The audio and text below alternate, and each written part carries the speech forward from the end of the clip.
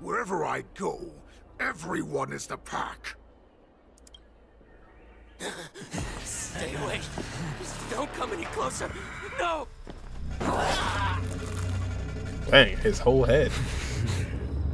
Oh, no, never mind. Oh, it's like that? Oh. Dang. Oh, wow.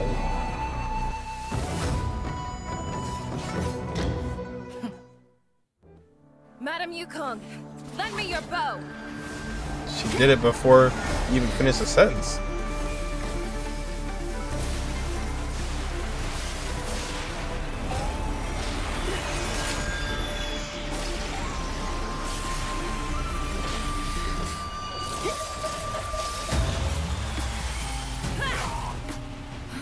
What's that? Everyone, out of the way! Oh. Ooh. How did she aim it? She aimed it perfectly. Oh, there goes our O'Malley.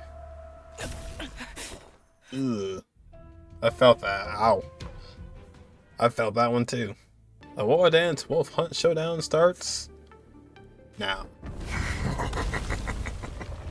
So feeble. Such weakness is truly pathetic. See, they actually died though. They just lost all their lives.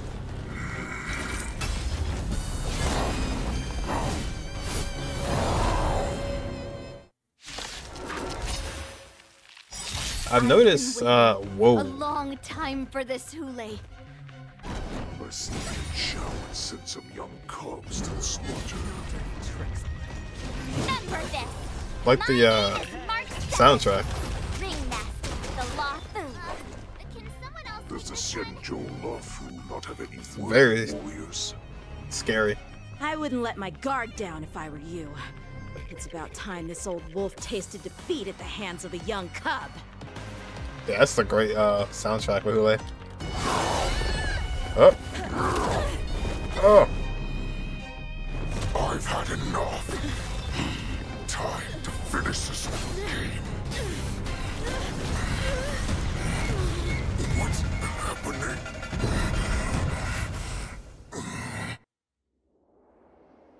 Not long ago. I still have one little secret hidden up my sleeve. Oh no. Did he poison himself? His own blood? Tumbledust. Oh I shoot. drank it a while ago. And the poison is already flowing through my veins. Sooner or later, you will begin to feel the effects. Tumbledust. Ooh. So, you want to play dirty? Yeah, it's colder. My sword is even colder. Nice. Oh, dude, they actually, I like that. They actually put it in there. Tumbledust. Set of each turn consumes 5 HP.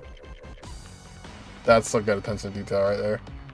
I was curious to see if they actually put like the name of the poison. Impossible!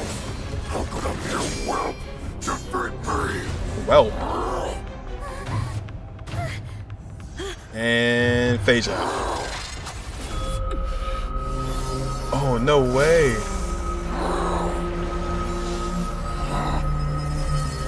Oh.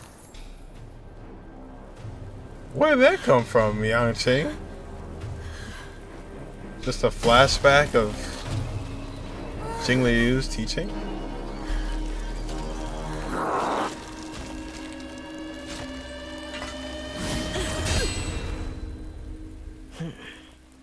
Oh, okay. It's just it's a little later than my expectations. Yanqing has joined the team temporarily. Oh no. You've doomed yourselves. As I meet my demise, so shall Crimson moon in my chest. Oh, the heart. will make this place shine with blood. I will drive all Foxians to madness in their fear, craving slaughter without end. What now? Feixiao.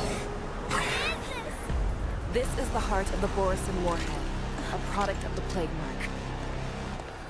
Dang. I'll leave the next part to you.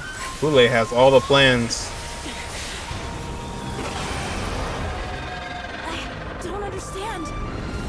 We cannot allow this thing to spread. I will do all within my power to consume this crimson moon. Once the situation changes, Lieutenant Yanqing, you are to enforce the Cloud9's military rules. Understood. How can she just control that? Or is that her? Oh, what? Dang. General. Oh, so this is how it happens.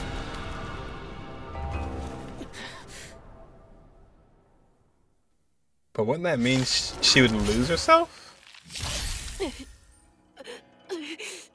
Die, Borisin. What? We clearly don't have wolf ears. I forgot all of I that. will not allow any of you to leave the Sky Splitter. Does she think we're her enemies? Madden Feixiao. Hoolay just wanted to take down the general, even at the cost of his own life. Snap out of it, General! See, I thought, like, that was the thing that was gonna kill Feixiao. Like, I thought that's what Jiaoqiu was trying to stop. But, like, I thought when it happened, like, it'd be over. Like, she would just lose. She wouldn't be Feixiao anymore. I guess we'll find out.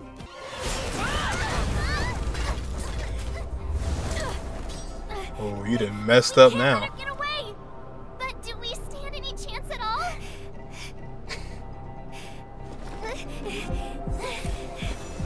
Alright, she switched. Nice! She said, I'll leave the next part to you. She put her faith in us! Miss me! I promise. Say, miss me? I will What? show you. Ironic fate, don't you think? It's like hard to hear him. This time, waiting for this day to come. Sympathy. Like Acheron's thing from Paniconi. Justice. Doubt. The universe in its original form. Moon rage. Death. Betrayal. Enemy of Jingliu. Fear. Betrayal of trust.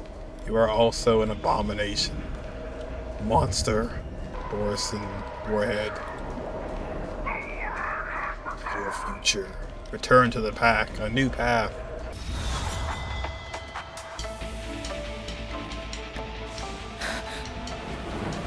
Do you see me, shooting star? Oh.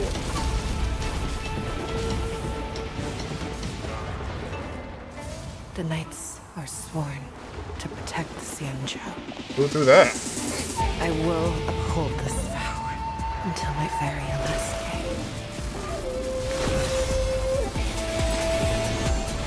Oh.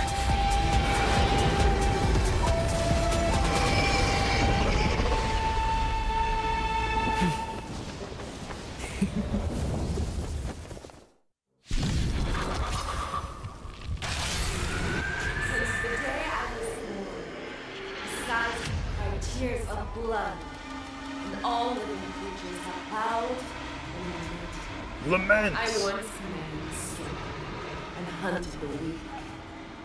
Now, I will use your inner beast as my weapon, and your name as my prey. Feixiao! Oh, this is Hoolay. Hoolay's trying to... Back your disguises and show you how cowardly and powerless you truly are, Hoolay! Elliptic, Inner Beast, and Shadow of Feixiao.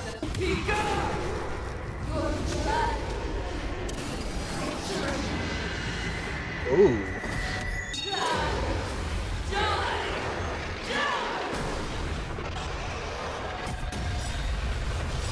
Watch your head. Wow, I'm surprised The dice have been we're not dead. cast. Yeah.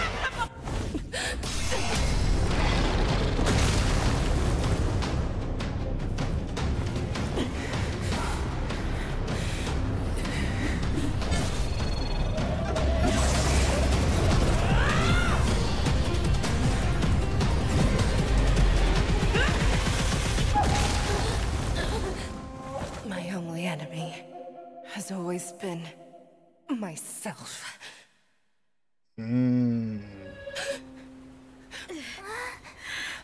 March. General, March is like, stop. General, you're awake. So that was what she was fearing the entire time?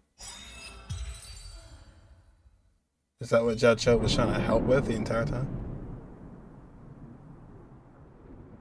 The wolf hunt mission has come to a smooth end. As the warhead is defeated and slain, the wolf troopers can no longer resist and are completely overwhelmed by the Cloud Knights.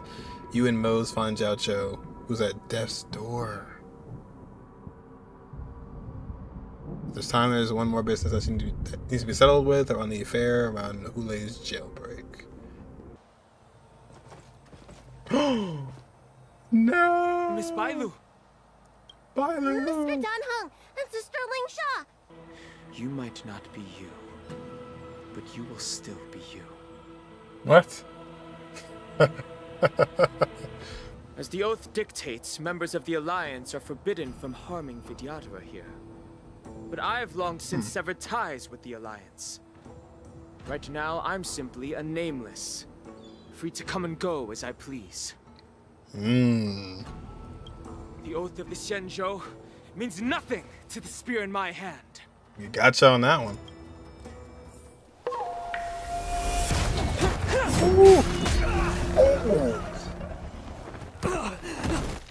That was quick.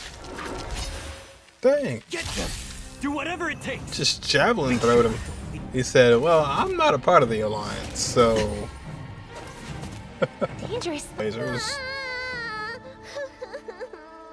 Miss March.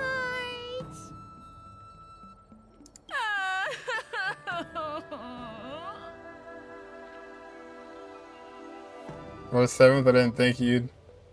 What? Miss March. My dear Miss March. She's fine. I was only in the bathroom for a little bit, and you've already arranged my death? Next time, let's not play overly realistic make-believe with this doofus, okay? Dang. Jiaoqiu, your eyes. You can't see anymore, can you? Oh, shoot. Are you serious? I can still clearly hear the sound of the waves. That's enough for me. I'll be honest. I'd feel bad, but I feel like he always has his eyes closed anyways. So, there's not much of a difference. Swallowed the crimson If moon. he had his eyes open, maybe it'd be like, oh, but dude always has his eyes closed. They'll fight by throwing spices aimlessly. It's the remnants of the propagation. What? The remains of the swarm author? More accurately, it's a fragment of the divine body. In the future they depicted, this fragment serves as the final nail, sealing the fate of the plague's author and securing its doom. Dude has the swarm creator in his coffin? Before reaching that point, battling the gods necessitates a larger alliance. Hence, they sought out an ally for the Xianzhou. The swarm author? I assume. You've all heard of the famed Genius Society member number 81, Ron May, haven't you? Nope, never heard of her. The Eye of the Yue has just seen this uninvited guest arrive on the Xianzhou loft. Excuse me? 3, 2, 1. Right on time. Oh boy. Now, as for the best way to receive our distinguished guest, I'll leave that in your capable hands. It's Jover. Oh, a fragment of, oh, Tazironth. The one associated. Do you remember your name? My name is Tingyun. I serve as an ambassador of the Whistling Flames Merchant Guild on the Xianzhou Lufu. Is this old? He's alive? Oh, what? They put it at the very end like that? Tingyun's alive? Nah, that was old. That was old. They were just debating us. She's not alive. She's not alive. That's just a debate. That's just a debate. Hear me out. Maybe thinking of Ranmei's creation. Oh, like Ranmei created something that has that voice, but it's not actually Tingyun. Because yeah, they were talking all about Tingyun, or sorry, talking about all about Ranmei, and then all of a sudden she was talking. So, I don't believe it. I don't believe it. I feel like that's some kind of twist. I feel it's some kind of twist just because I don't know. It's been so long. I mean, they could, the writers are good like that. They could have been holding off for a long time, but I'm pretty sure the Xianzhou stuff is over for now until we come back next time. Maybe next time it'll be about Tingyun. Oh. So maybe it's like, yeah, because it sounds like a project. They're not showing her for a reason. Yeah. I hope Tingyun 2.7 or something like that, waiting for her before it be too long. Yeah. I mean, if she even is gonna be something. But yeah, she's talking to her like it's an experiment or like it's some kind of like, like how scientists do, where it's like they bring something up or they bring something to life and it's like, do you know who you are? Do you remember what your name is? Stuff like that. So, yeah, I agree. I don't think it's Tingyun. Tingyun is actually back, but I think Ranmei was testing something and kind of, brought her gray matter or her substance back to life, but not her actual body. Some kind of project. It'll be nice to see Tingyun again. I'm not gonna get my hopes up, but if we do see it, it's most likely, like you said, probably something that Ranmei was working on. Unless Ranmei somehow managed to bring back Tingyun,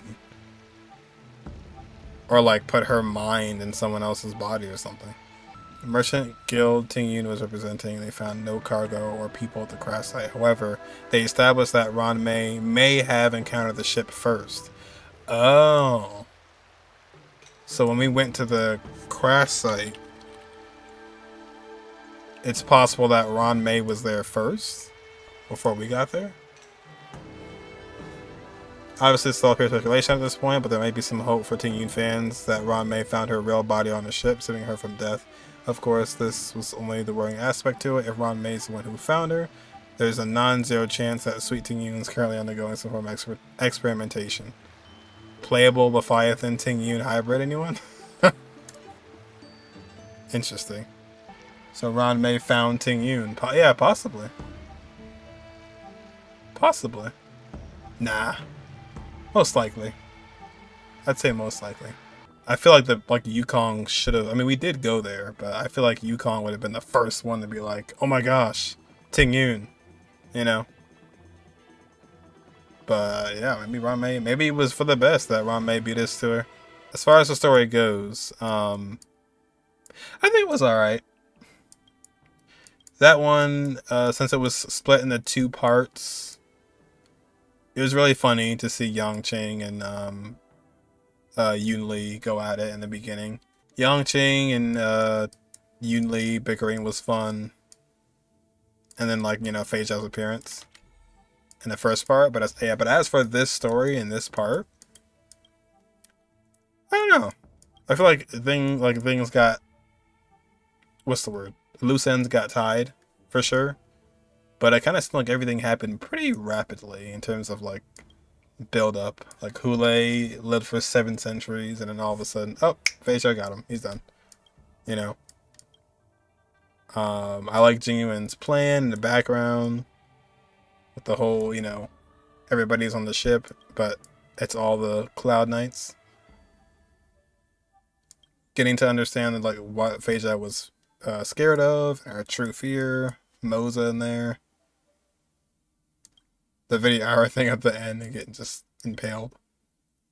Feixiao versus Feixiao. But yeah, overall, I don't know. Nothing really left a big impression on me through this story. I gotta say, I might even say I might like the first part more. I mean, Feixiao was cool though, that's for sure. And then the little ending here with Tingyun. But it just seemed like, kind of reminded me of one of those things where Hoolay kind of kept on having the next step ahead, but we still just kind of prevailed anyways. Like, they set him up to be a good villain. It seemed like he was always prepared, but it seemed like we were also prepared as well. And there were some stakes. You know, Jiaoqiu did lose his eyesight, and you know, had the 5-head play of poisoning himself. And I'll also say too, what's it called, Loucha's like reveal of what's actually in the coffin. Didn't get to physically see it, but we got to know what is there. But yeah, that's just alright. It didn't leave a lasting impression on me. I mean, of course I'll remember it for sure, but nothing really jumped out for this story for me. There's still a Wardance to do. I'm not sure if that'll tie into that, but yeah, it's good. It's alright.